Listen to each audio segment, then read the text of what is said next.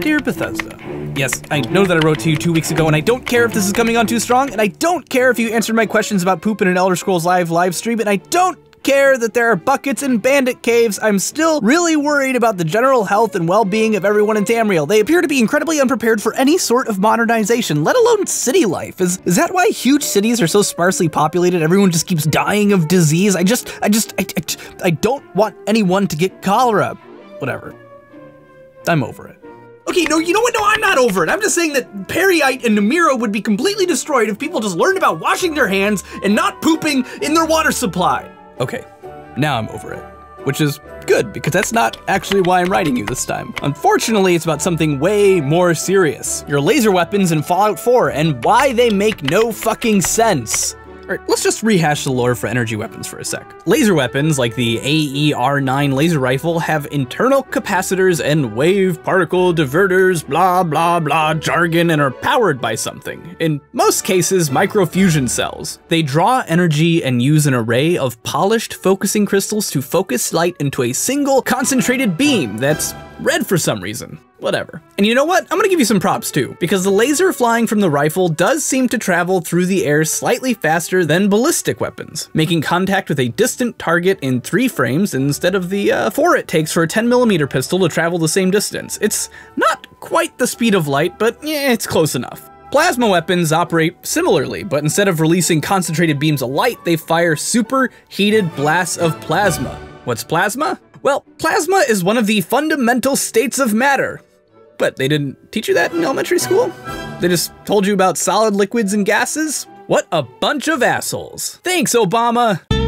Plasma is formed by heating a gas or subjecting it to an electromagnetic field. Under these conditions, it either gains or loses electrons, ionizing it, which is just a fancy way of saying that it gains a magnetic charge. You can actually see plasma sometimes during thunderstorms or in those weird glass globe things. Actually, plasma is the most abundant form of matter in the universe.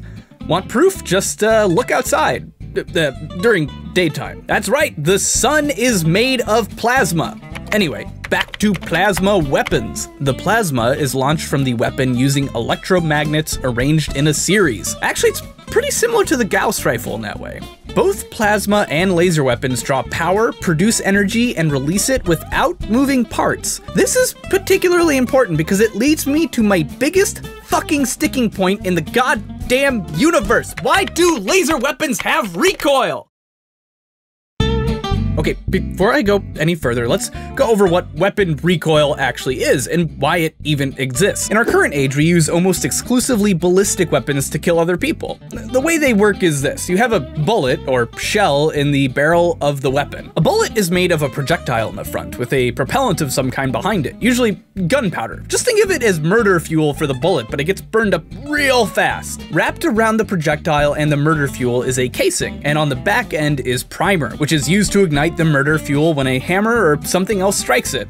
The murder fuel basically just explodes inside the barrel of the gun. Usually, explosions go in all directions, but guns are brilliant in that they constrain the force, forcing it to go in one direction. It pushes back on the gun and pushes the projectile forward. You know, Newton's law bullshit. For every action, there is an equal and opposite reaction. So recoil is caused by murder fuel exploding inside the gun and sending death bullets into an unfortunate raider, forcibly digging out his or her childhood memories in an instant.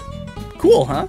But why the fuck do laser weapons have recoil? It makes no goddamn sense. They have no moving parts. And don't you tell me to calm down, that I'm nitpicking. Ain't no nits here. I know for a fact that you've thought about the nature of your energy weapons, Bethesda. You know how I know? Because when you shoot something, anything with them, they don't transfer any kinetic energy. Go ahead, try it for yourself. You can go to a coffee cup, shoot it with a pistol, or rifle, or shotgun, and it'll go blitzing off into the distance forever. Shoot it with a plasma weapon, same thing, because plasma has mass after all. Not a lot, but some. But with laser weapons, you can shoot at it all day long and it won't move an inch. Why?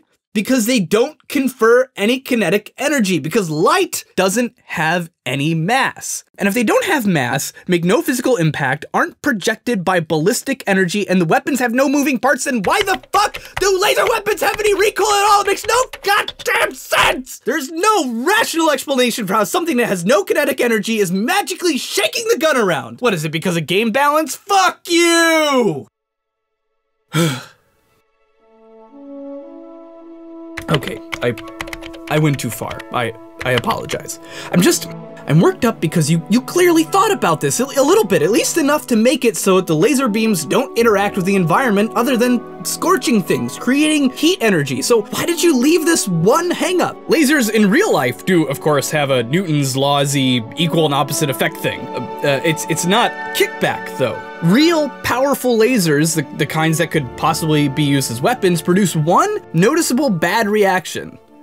Heat. You know, they create heat wherever they land. It's their main use as a weapon, after all. It's just like how a ballistic weapon releases kinetic energy when it hits an enemy and also releases it into the weapon as it pushes away. So too does a laser weapon create heat at the source.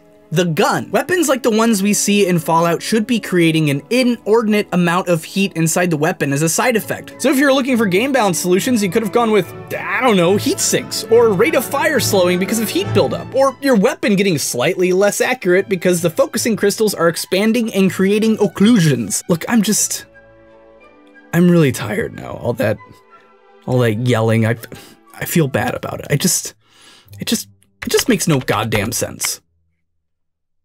I love you. Sincerely, Austin.